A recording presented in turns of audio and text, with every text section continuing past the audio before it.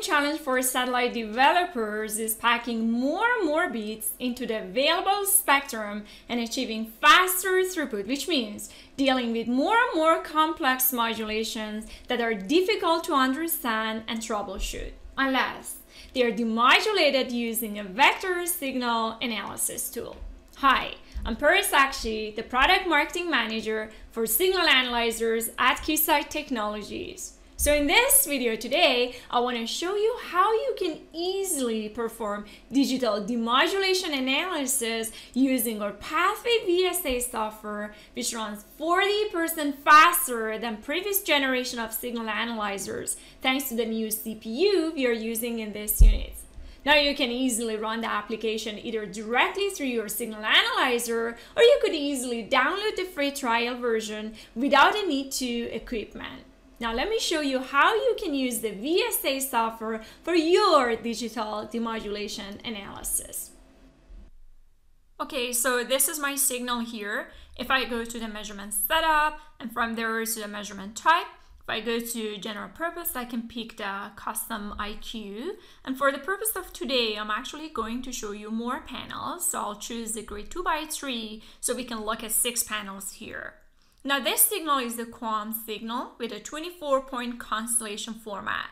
Starting from the top left, I have the IQ measure time, which basically shows the data results of digital demodulation for the measured input signal. So the digital demodulator typically produces 2 signals, IQ measured and IQ reference. Now the quality of the input signal can be analyzed by comparing the IQ measured with the reference so that we can get signal quality information such as IQ and constellation diagrams, which basically give you great information regarding the impairments in your system.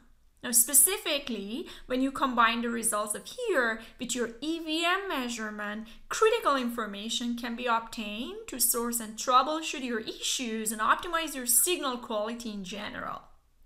Now moving to the next one, the raw main time. This one shows you the raw data read from your input hardware or the playback file, and it's typically used for example, when channel or IF magnitude or magnitude trigger types are used in your system, and the input hardware basically detects that trigger. So the raw main time can give you a better indication of what is basically causing that trigger in the system.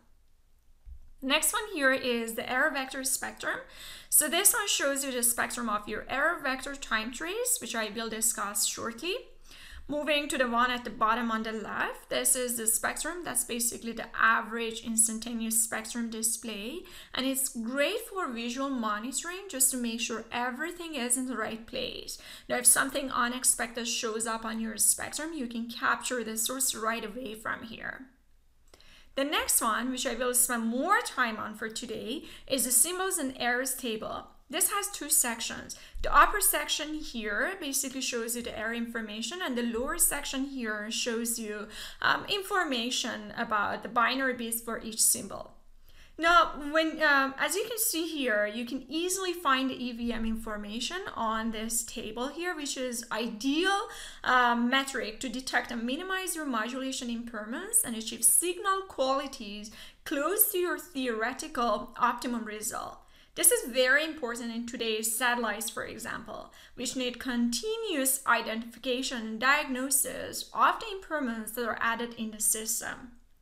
Magnitude error in this table is an indicator of the quality of the amplitude component of the modulated signal. For example, a very high magnitude error is an indication of high incidental amplitude modulation on your signal. The phase error information is the phase difference between the IQ reference signal and the IQ measure signal, and is an indicator of the quality of the phase component of your modulated signal. Frequency error shows the carrier's frequency error relative to the VSA center frequency. So, for example, errors in the RF frequency, LO frequency, or digitizer clock rate can all appear as the carrier frequency error here. IQ offset shows you the magnitude of the carrier feed-through signal and is easily seen in your constellation diagram. So when there is no carrier feed through, the X, which is the center of the constellation diagram, is at the origin. So that means that your IQ offset is 0. But when X is not at the origin, the IQ offset is the magnitude of the vector between your X and the origin.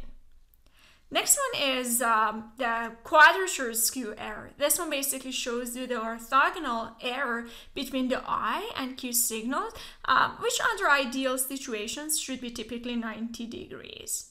Alright, so now lastly, let's talk a little bit about the error vector time. This one here shows you the error vectors between the corresponding symbol points in the IQ measured and IQ reference signals. So this visually can be very useful. For example, if your error vector time shows regions of large errors, this is a sign of distortion or a poor signal to the noise ratio. Or it could also be a sign of large frequency errors, which means that you need to adjust your center frequency. Or it could also be a sign of large IQ offsets, which basically means that you need to reduce your LO feed-through. So if you're excited to try your own digital demodulation analysis, go ahead and download the free trial version today and enjoy the speed, the accuracy, and the comfort that this software will bring to your life. Thank you for watching.